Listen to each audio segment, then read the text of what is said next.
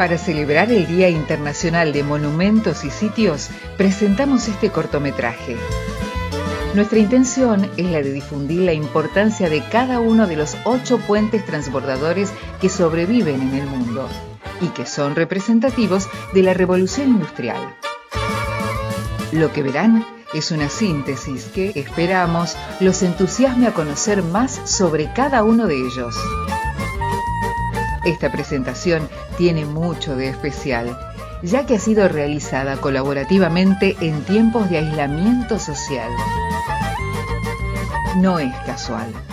Todos estos puentes transbordadores han sido testigos y protagonistas de los avatares de la historia, de los buenos y de los malos tiempos, y representan para su comunidad un símbolo de resistencia que forma parte de su identidad.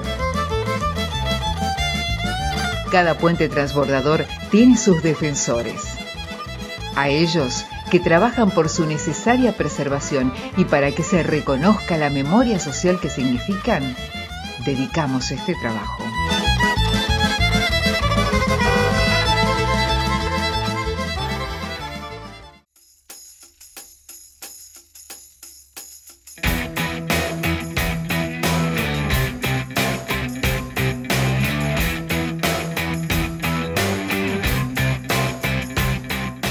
Moin moin. That's how we greet each other in northern Germany. So, moin moin and welcome to Germany's oldest transporter bridge, the Schwebefähre, here in the little village of Osten. Worldwide there are only 8 transporter bridges of its kind left. That's only one of the many reasons why it's definitely worth a visit. This masterpiece of early 19th century architecture was built in 1909 in order to cross the river Oste, regardless of weather and tide. The Eiffel Tower of the North, that's what we locals call the Schwebefähre, spans the Oste with a length of 80 meters. Back in the day, many sailing ships sailed along the river. They had tall masts, which is why the Schwebefähre was built with a height of 38 meters. Only 252 tons of steel were used. Then, as now, the gondola is powered by electricity. The motor is situated at the top of the cage and its wheels, each of them measuring 3.7 meters, run on 4 rails. When traffic started to increase in the 60s and 70s, the Schwebefähre soon became a bottleneck and was used day and night until a new bridge was constructed in 1974. 1 year later, in 1975, the Transporter Bridge was declared a technical monument. Since its restoration in 1976, it has been used for touristic purposes. Since then, the Schwebefähre has become the landmark of the whole region and of the Deutsche Fährstraße, a network of historic ferries. For more information about these transporter bridges, you can take a walk on the Hemmoor side of the river and visit our ferry information center. There is even a new book about the transporter bridges history that we can recommend to you. Attention, it is in German. And if you want to keep the Schwebefähre and its fascinating history alive, why not make a small donation? We hope you enjoyed your crossing. We wish you an enjoyable stay in our little village of Osten and hope to see you again one day. Goodbye, or as we say here in northern Germany, tschüss.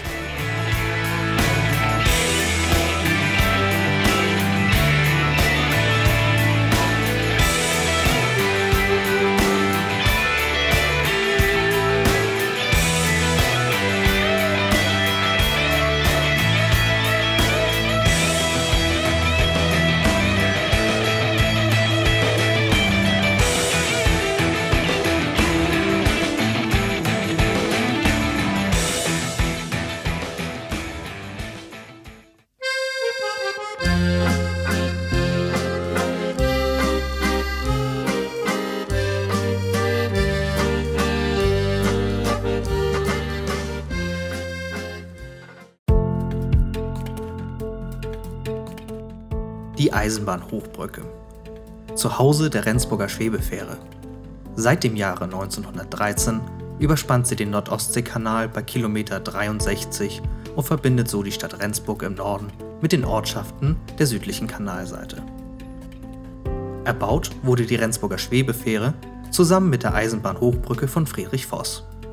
Voss studierte an der Technischen Universität zu Braunschweig, Er wurde 1908 zum Leiter des Kaiserlichen Kanalbauamtes ernannt und war somit für den Bau der Hochbrücke und der Schwebefähre verantwortlich.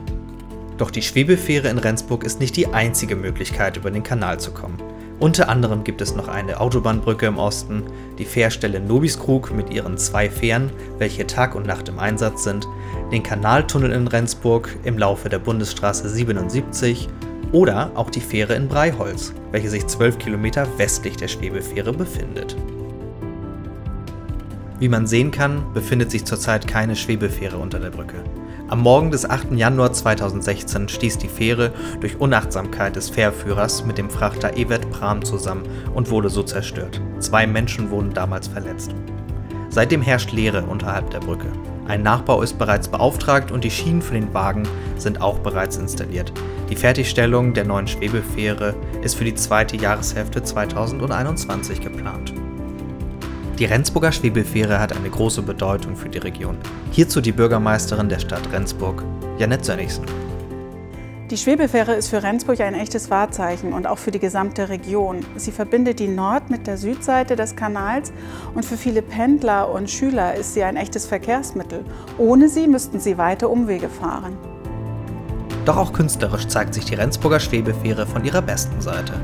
So wurde in der Vergangenheit zusammen mit dem Künstler und Designer Till Nowak ein einzigartiges Lichtspiel ins Leben gerufen.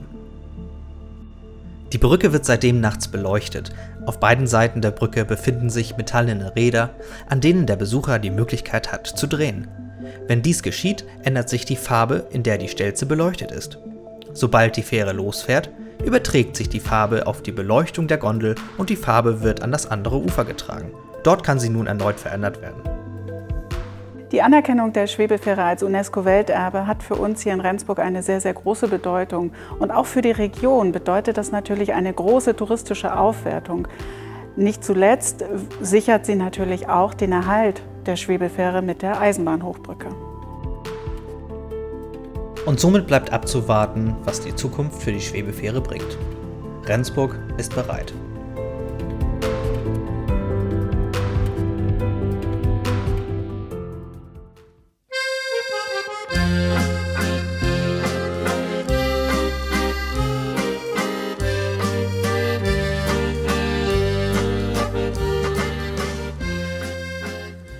En Buenos Aires, Argentina, se encuentra el único en América de los 8 puentes transbordadores que quedan en el mundo y que son considerados representativos de la revolución industrial. El transbordador Nicolás Avellaneda fue construido entre 1908 y 1914 por encargo del Ferrocarril del Sud. Sus piezas fueron traídas en barco desde Inglaterra, donde fueron fabricadas por la empresa Earl of Dudley Steel. Inaugurado el 31 de mayo de 1914, es un emblema del barrio de La Boca y lo vincula con la isla Maciel. Estos 2 barrios crecían entonces al ritmo del trabajo del puerto y de los muchos inmigrantes que encontraron aquí la oportunidad de formar un nuevo hogar y desarrollarse. Con el asentamiento de industrias, en poco tiempo no pudo cubrir las necesidades de traslado, y en 1940 un nuevo puente vial se instaló a su vera. En los años 60 el puente fue desactivado y quedó abandonado, hasta que en 1993 el gobierno nacional ordenó su desguace. Esto provocó una amplia movilización popular para rescatarlo, liderada por el arquitecto Pasqualini. El puente obtuvo el reconocimiento de su importancia patrimonial. En 1995, la ciudad de Buenos Aires lo declaró sitio de interés cultural y en 1999 fue catalogado como Monumento Histórico Nacional. El transbordador Nicolás Avellaneda es un ícono de nuestra identidad nacional y en especial del barrio de La Boca. Su imagen, junto con la obra de Quinquela Martín, nos representan en el mundo entero. En 2012, la Corte Suprema de Justicia ordenó la reactivación del puente como parte de las obras de saneamiento de la cuenca Matanza-Riachuelo. La Dirección Nacional de Vialidad tuvo a su cargo los trabajos que finalizaron en 2017. Desde entonces ha funcionado solo para ocasiones especiales y recién en 2020 se abrió su funcionamiento al público. Diversas asociaciones argumentan la importancia de que este testimonio de la era industrial obtenga la mayor protección posible y que sea declarado Patrimonio Mundial por la UNESCO, en compañía de los otros puentes transbordadores que sobreviven aún en el mundo en el marco de la catalogación que ya posee el puente de Bilbao.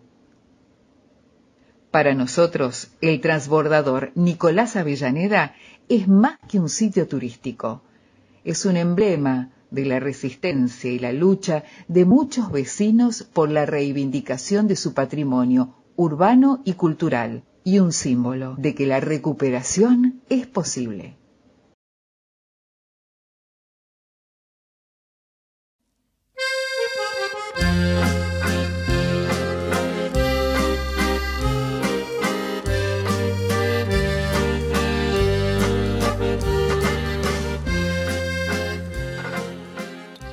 El puente Vizcaya es un caso paradigmático de lo que puede crear el ingenio humano cuando se dan circunstancias especiales.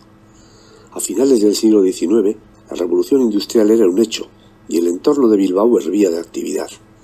Su comercio se había liberado, sus minas tenían el mejor hierro del mundo y los clientes de media Europa lo demandaban. Las navieras vizcaínas lo exportaban, se montaban industrias, astilleros, ferrocarriles y el binomio carbón-acero parecía resolver todos los problemas antiguos. Bancos y compañías de seguros ganaban sumas increíbles. Las ciudades y los pueblos crecían.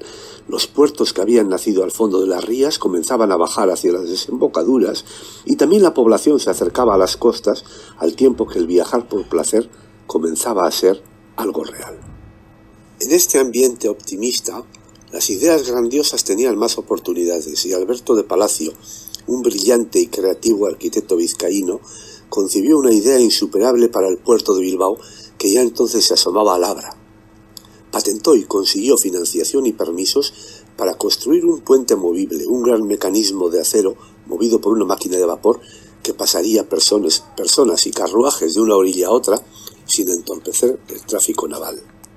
La construcción no estuvo exenta de contratiempos y sinsabores, alargándose hasta 3 años, pero en julio de 1893 su caldera se puso en marcha y su fogón no se apagó hasta 1905, cuando la luz eléctrica llegó a las Arenas.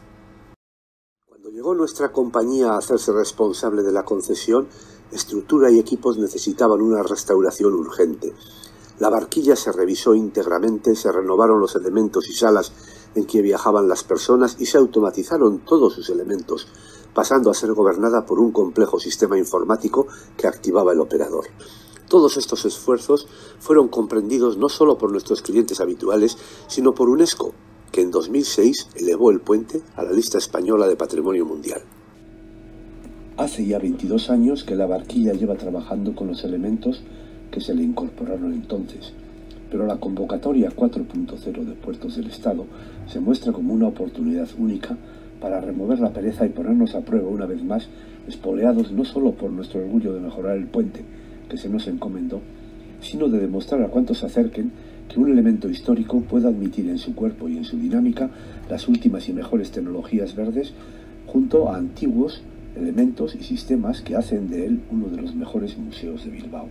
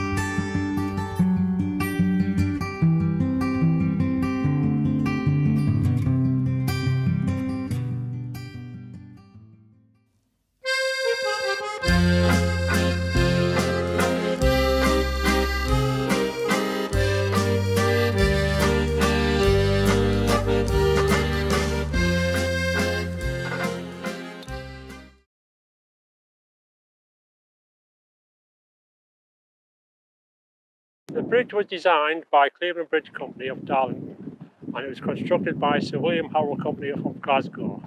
They had initially built the 4th rail bridge, which is one of the reasons why they won the contract. The bridge was officially opened on 17th of October 1911 by Prince Arthur of Connaught, and it was initially used to transport the workers from either side from Middlesbrough to Port Clarence, where the ironworks and saltworks were. In the First World War, it survived Zeppelin attacks and numerous air raids. In the Second World War, the gondola itself was actually hit by a bomb, but was back working within sort of a few days. Later on, I think in the 1970s, it was a famous comedian, Terry Scott, managed to drive his car off almost into the river, but got caught in the netting rather than into the water. So he survived and was all right. Then a bit later on, there was Have We the Same Pet, which was a comedy show that was filmed here. We get many visitors coming just because of that. The bridge is massive to the whole of this area. As soon as you mention Middlesbrough, everybody goes, Transporter Bridge. Everyone's got a story, everyone's got something to say about it. I actually live over the other side, on the Port Clarence side, so I see it from both bits. And one of my favourite things to do is just to come down when the sun is going down, see the sunset. It's absolutely stunning. You get gorgeous photos. Everybody loves it. We had a lot of filming going on here. We brought the bridge into worldwide. We had Billy Elliot, Alvina St. Pet. We had Lighthouse family who came as well. And then we had the visitor centre built and opened by Fred Dibbler. So it got noticed worldwide really. The bridge has been celebrated by lots of different artists. At the moment we have a piece of artwork on site by the celebrated Middlesbrough artist, Mackenzie Four, Waiting for Me Dad. And the bridge has also inspired lots of art across the decades. As a part of the centenary works, the bridge underwent extensive renovation funded by the National Lottery Heritage Fund. A new lift was installed, the gondola was renovated, and the bridge now is one of the major visitor attractions of Teesside. 21, the Transporter Bridge is currently closed for renovation work, and we're exploring for the Tees Transporter Bridge Taskforce new ways in which to embed and celebrate the Transporter Bridge culturally, in education, and through the visitor economy of Teesside.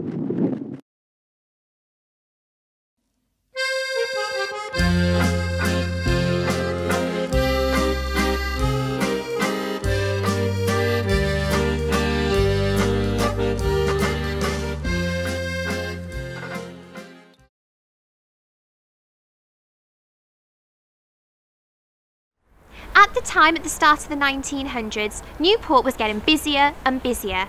All of the development was over on the west side of the city. The east side had lots of land to use. Another river crossing was desperately needed further downstream, here near the docks. It was the job of Robert Haynes, the borough engineer, to decide what type of structure would be needed. He looked at a subway, which would cost too much money, a conventional bridge like the town bridge, which wouldn't be tall enough to allow the ships to pass underneath, or a ferry system, which would be inconvenient because of the rise and fall of the tide, but also incredibly dangerous. He saw this idea of a transporteur in an engineering magazine, and so he took a group of people from the Newport Corporation over to see one being built in Rouen in France.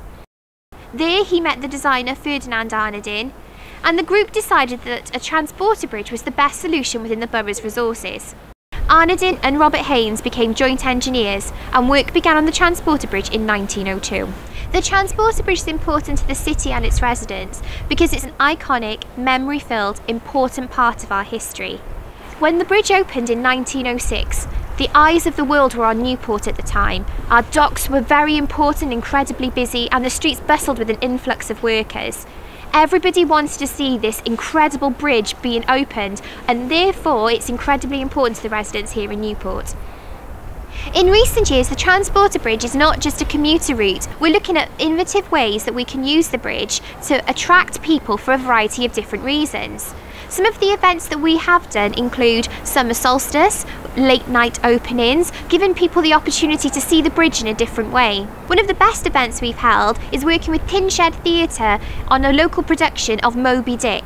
People were able to come and see live theatre right in front of them on the gondola. It was a completely different use of the space, and it's something that we want to look at moving forward. This is an exciting time for the Newport Transporter Bridge. We have secured funding from the National Lottery Heritage Fund of £8.75 million towards the restoration of this iconic structure and to help us build a brand new visitor centre. This vital restoration work will include the eastern approach, replacing some of the main suspension cables, carrying out vital work on the boom, and also restoring the gondola to its former glory. The redevelopment of the Newport Transporter Bridge will help ensure that Newport's industrial past and the wider history of Wales will be able to be celebrated and preserved for future generations. It will also allow local people to take ownership of their own heritage and culture. It will also create 102 volunteer opportunities, new jobs and 2 apprenticeships for young people aged 16 to 24 years. The Transporter Bridge will become one of the most visited attractions in Wales.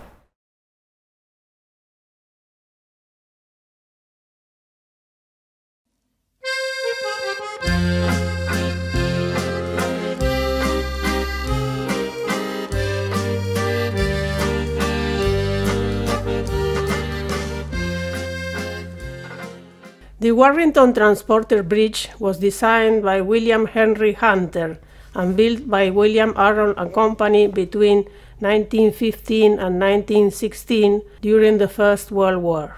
Arroll also built Tower Bridge in London, the Forth Bridge in Scotland, and our sister Transporter Bridge in Middlesbrough. It did not have any kind of ceremony when it was first used, as it is not, nor has it ever been, a public bridge. This Transporter Bridge crosses the Mersey River in Warrington, connecting 2 parts of an industrial complex making soap, margarine and briefly concrete. The bridge was built to carry concrete from the plant over the river to the main railway line. It was in use until 1964, when a road bridge was built, as big ships had stopped sailing up the Mersey by then. It finally stopped working in 1976. The company, then Unilever, wanted to dismantle the bridge, but due to protests by Cheshire County Council and heritage interests, it was transferred to the council in a 50-year lease. This lease has now been taken on by Warrington Borough Council and is due for renewal in 2027. Warrington is the youngest bridge, unique in an industrial setting initially used for carrying rail wagons. It has regular engineering surveys and some necessary maintenance, and it is in reasonably good condition, but it needs full restoration. Warrington Borough Council and Friends of Warrington Transporter Bridge see the bridge as a huge asset for the community if it is appropriately developed as a tourist attraction and brings people to the town.